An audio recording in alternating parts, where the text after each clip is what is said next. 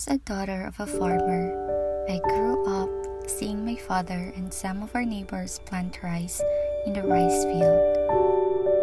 I even joined and helped them in planting way back when I was still a child. But actually, it was not more than helping, but more just enjoying myself being able to step in the mud and get wet. That time, I didn't really know that what we are planting is a very big help in our family and in the community. As I grow older, I realized that it is not easy to grow rice, especially in our place. We only depend on the water coming from the rain, since our place don't have an irrigation system. Which means, if there's no rain, no planting of rice for that season. I remember when my mother used to tell me to pray so the Lord will send us some rain. Perhaps that's one of the many reasons why I so love when it rains. The Lord hears my prayer, and it felt so amazing. I bet all of us here knows what rice is, but just in case you chose not to know, rice is a cereal grain that is most widely consumed staple food for a large part of the world's population, especially in Asia, especially in my country, the Philippines. When I went to some of the major cities in the Philippines, it makes me sad seeing a lot of rice going to waste. I worked in the hospitality industry before, and I always witness a lot of leftover rice being thrown away from many restaurants, and of course not just from the restaurants, but also from a lot of households. I know they are also not happy about it because they are also trying to cut costs. However, some households don't just give value to this very high demand commodity. I just can't stop myself being sad seeing those wasted rice. I know how much effort the farmers gave so they could produce rice to feed the community, to feed the world. And so many people are starving around the world, and so is around my country. Do you even know how to plant rice? Well, not a lot of people knows how, but in this video, I will let you see how we, the farmers in our village, do it.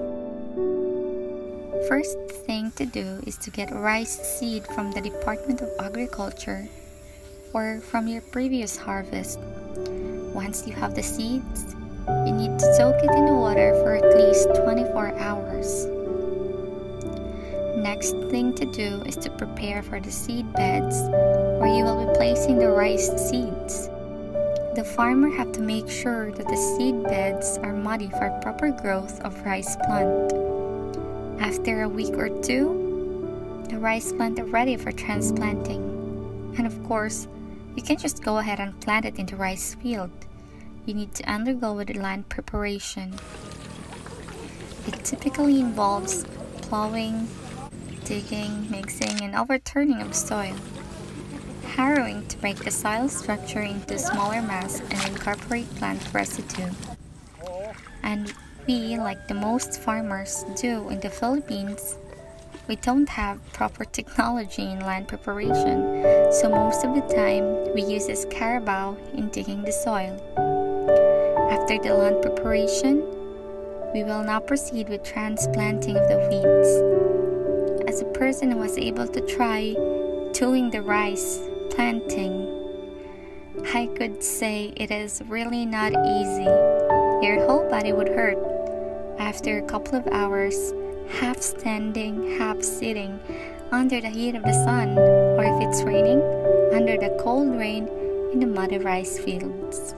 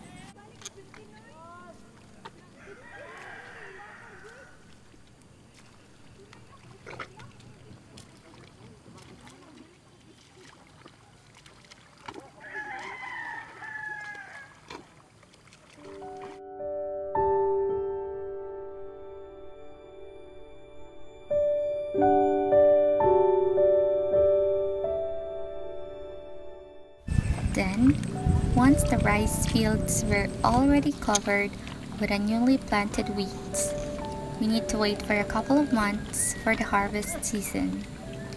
And it really doesn't stop there. We need to take care of these rice plants for good production. We need to fight against the birds, the pests such as rats and snails, and we need to pray for good weather. After 3 months, it will change to yellow gold, which means near to harvesting month. That's in the 4th month from planting.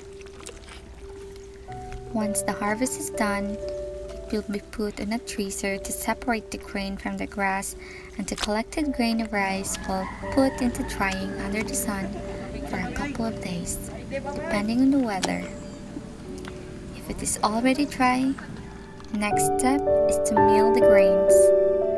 So from drying to milling, which results your white rice grains being removed from the bran layers. And there ends the process of how you get the rice you were throwing away.